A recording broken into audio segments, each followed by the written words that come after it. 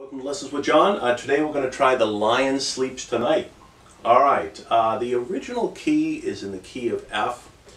So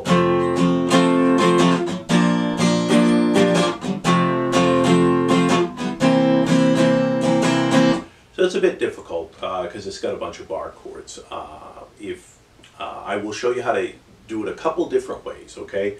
So let's start with this one, but I'll show you it with a capo where it's very simple. So if you're looking for the simple one, fast forward a little bit. So F chord, you bar the whole first fret, third string, second fret, fifth and fourth string at the third fret. My pattern is down, down, up, up, down, up. If you have trouble with that, just say it. Say it out loud. Literally say it like I did. Down, down, up, down, up, and you'll get it. It's something about if you can say it, you can play it. Alright, so B flat is a nasty chord. It's fifth string, first fret. You bar with your third finger, 4, 3, and 2, and you play it at such an angle that your first string gets muted. My sixth string gets muted by that index finger sticking up into it. Same pattern, back to F, and then a C7. C7 is fifth string, third fret, fourth string, second fret, second string, first fret, third string, third fret. I'm going to get rid of the sixth string.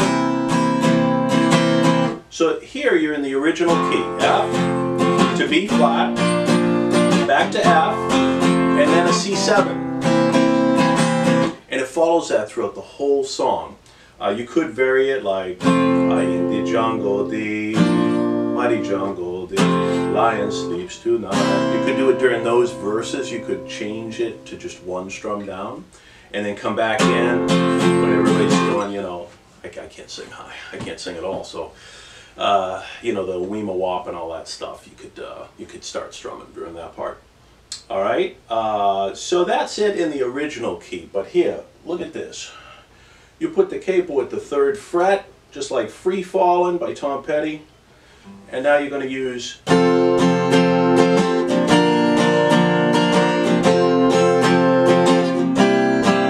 much easier, D chord to a G chord, back to D, and then an A7.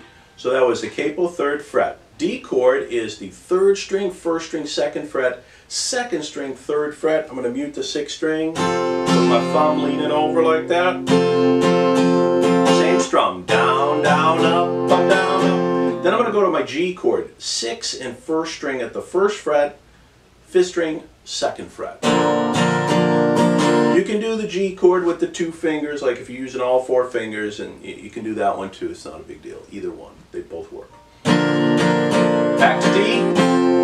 Now my A7 chord, which is fourth string, second fret, second string, second fret, and I'm going to mute that sixth string because it gets kind of muddy down there. And that's it. So D, in the jungle, the mighty jungle is G, the lion D's to A7.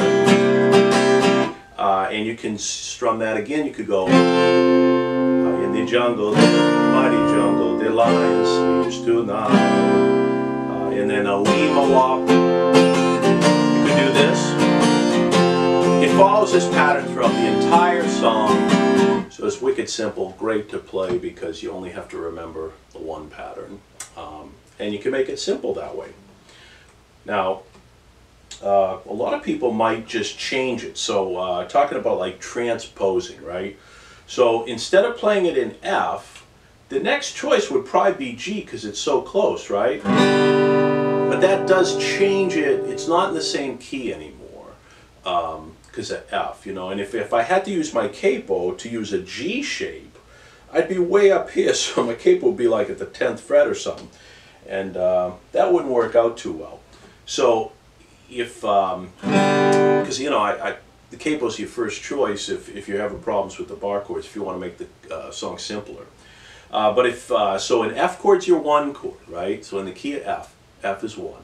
B flat is your 4 chord in F. So F, G, A, B flat is your your 4 chord in the key of F. C7 is your 5 chord. F, G, A, B flat, C.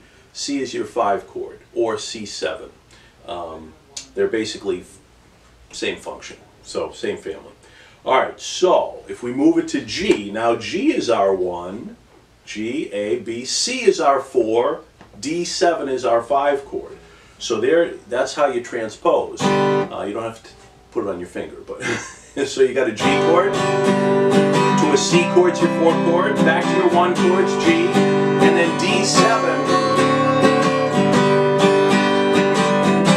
So with simple songs like this, it's pretty easy. Transposing. That's how you should learn how to transpose, is with real simple songs like this. And then you can you get the idea, and then you can do it with more complex songs. So there's a little transposing lesson for you. Maybe you already know that. I don't know. What do I know? All right.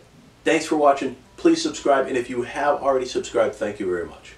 We're very close to, what are we, 2190 at the last count subscribers. So thank you all. All right. Have a good day.